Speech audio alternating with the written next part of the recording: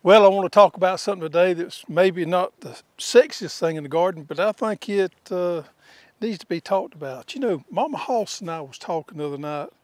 We got talking about green beans. We've been married 38 years, and neither one of us could remember ever buying a canned green bean. Green beans are something that just we naturally grow in the garden every year, and we put them up, and when we get ready to enjoy green beans, we just empty them out of that jar.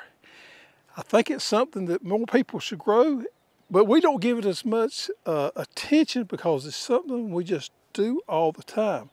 And we got a variety I want to talk about specifically today. So let's get over here and take a look. Hey, but first we probably need to stop by the tobacco patch. I want y'all to look at here at that pretty flower growing there. Isn't that something?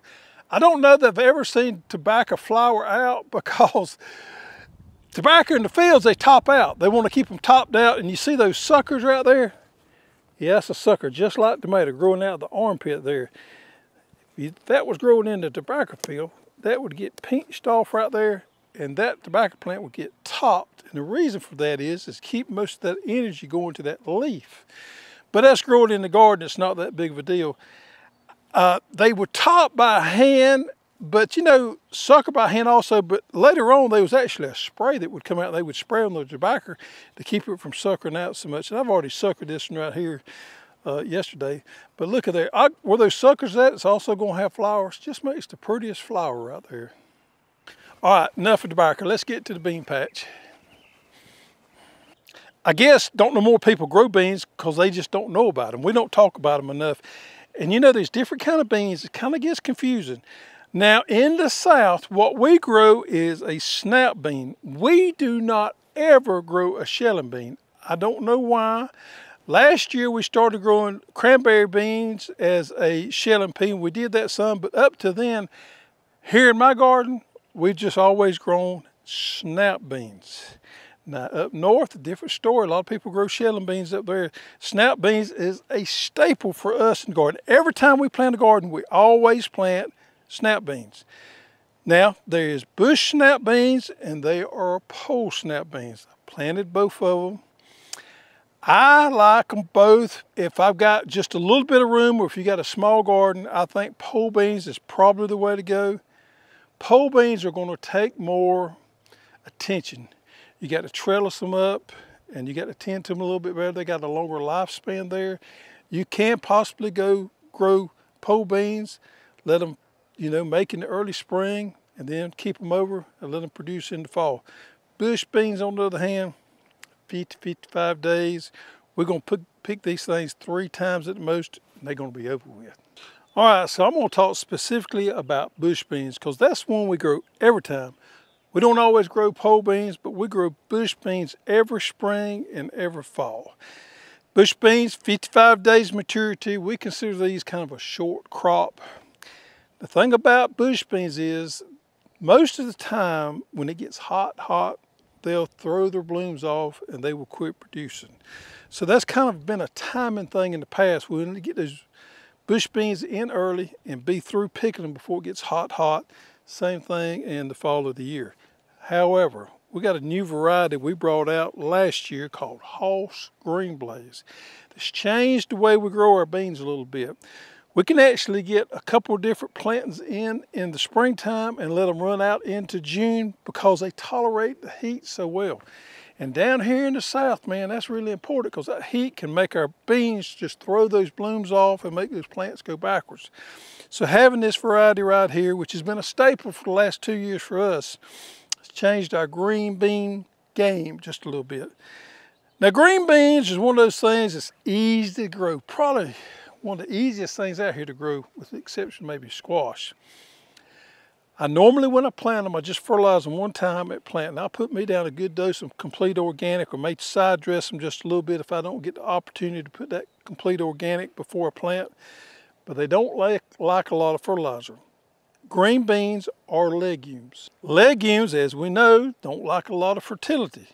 What's going to happen if you fertilize your green beans too much is you're going to grow a lot of vine, and they're not going to set beans.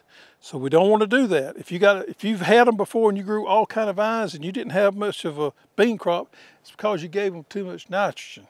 Fertilize them one time, we'll get a good crop of beans. We like this nice green color on them right there. Now for us on these green blaze beans, we normally will get 3 good pickings off of them. Pickings, as we say in the South, is harvesting. So these right here have already been harvested one time and they're loading up again. I want you to just look there at these beans down through here.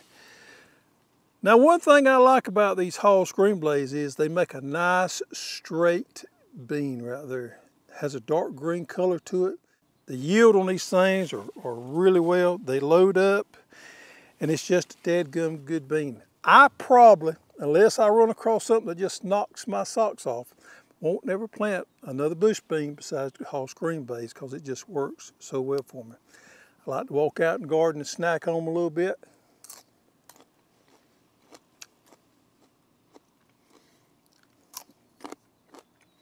Now we like to eat them fresh. We ate some the other night in a frying pan with some olive oil, cooked them whole. Those were great. But the main thing about a green bean is we can with them. We're able to have a food source all winter long of green beans.